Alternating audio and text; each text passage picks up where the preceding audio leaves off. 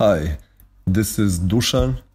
In this quick video, I'm going to show you how to interface with gamepads through the browser. Today I am on Mac OS and the tools I'm going to use are Iterm2, Vim, Python 3 HTTP server module, and the Chrome browser. You can follow along using any tools you prefer. In addition to running through the Gamepad API code, you might pick up and learn some Vim along the way. So, let's begin by quickly creating a working directory. I'll create one on my desktop and call it Gamepad Test. Inside of it, I'll create a basic HTML file. Name it index.html, generate a skeleton, and change the title to say Gamepad API Test. I will then use the Python 3 HTTP server to serve the Gamepad Test directory. The output says that our server is listening on 0.0.0.0, which means it's listening on all interfaces available to the machine, including our localhost loopback interface. It's listening on port 8000. If we copy and paste this into the browser, we will see the index.html file we just created. We can tell that it's being served by looking at the title. Now that our working directory is being served by Python, we're done with the setup and we're ready to write the Gamepad code. I will go back to Vim and create a separate JavaScript file where I'll write the Gamepad code.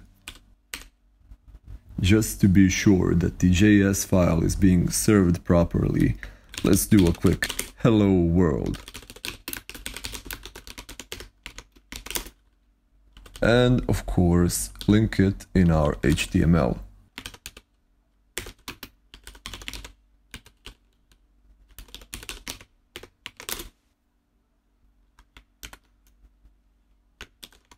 When I refresh the page, I can see the hello world logged to the console.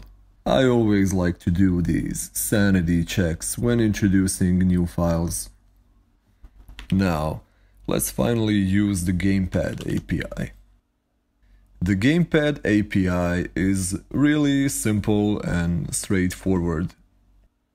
The basic things that we can do is listen for Gamepad connected and disconnected events.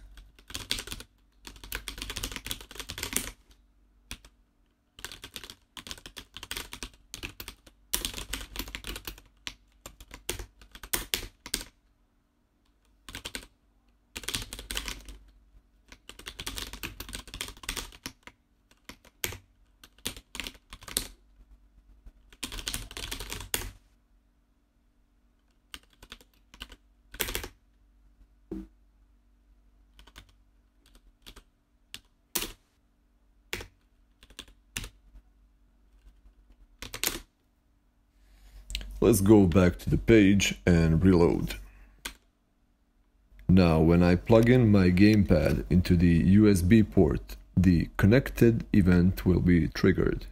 We can see the gamepad object logged to the console.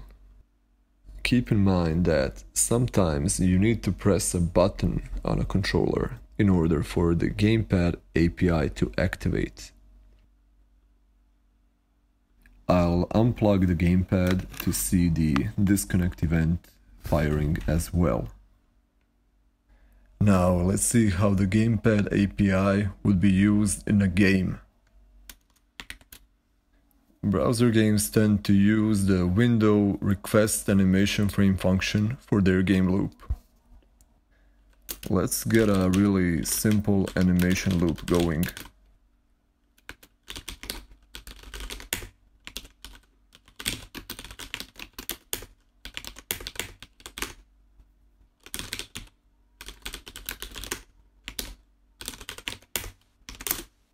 When set up in this way, the update function will be called approximately 60 times per second, which generally matches the display refresh rate in most web browsers. To know which buttons are being pressed, we can query the gamepad state once per frame using navigator.getGamepads. Log those gamepads to the console.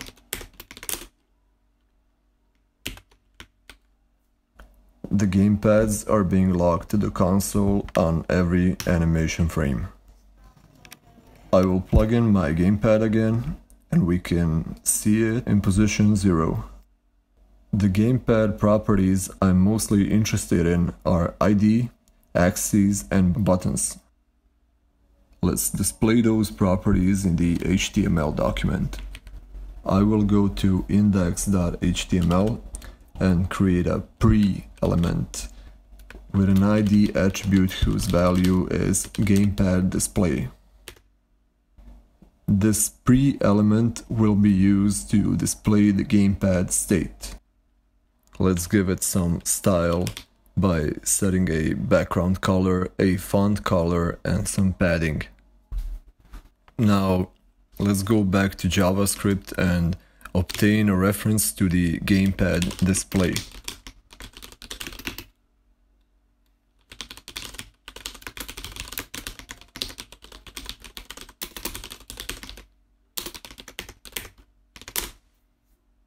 Next, I'll get rid of the console.log and say if the gamepad at position 0 is available, extract its ID property into the gamepad state object.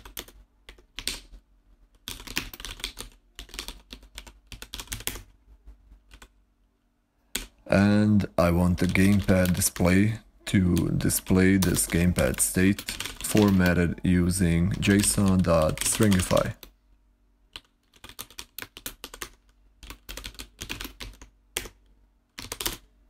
Keep in mind that this is happening on every animation frame. Let's go back to the browser and hit refresh. Our gamepad display is currently empty since no gamepads are available.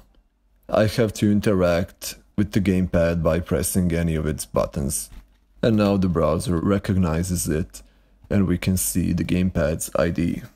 I use the generic Chinese no-name brand gamepad, and that's why the ID is not telling us much. I'll kill the console, go back to the editor, and extract the axes state from the gamepad.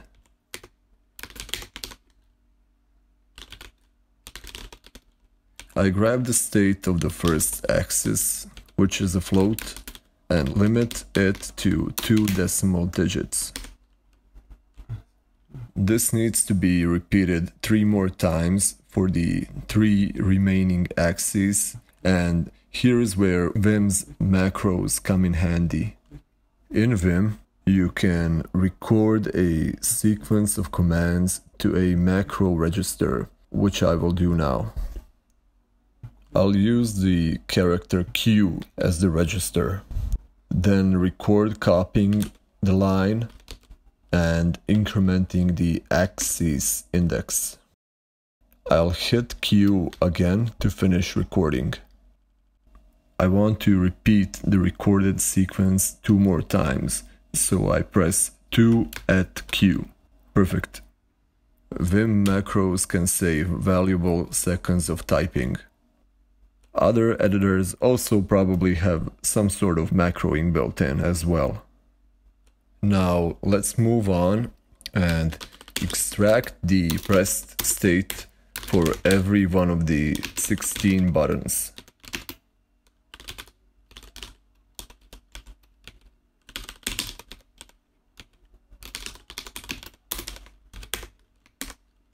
This needs to be repeated 15 more times, so I will use a macro again.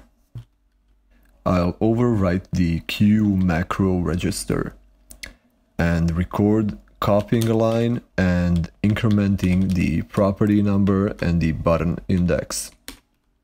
I want to apply the macro 8 times.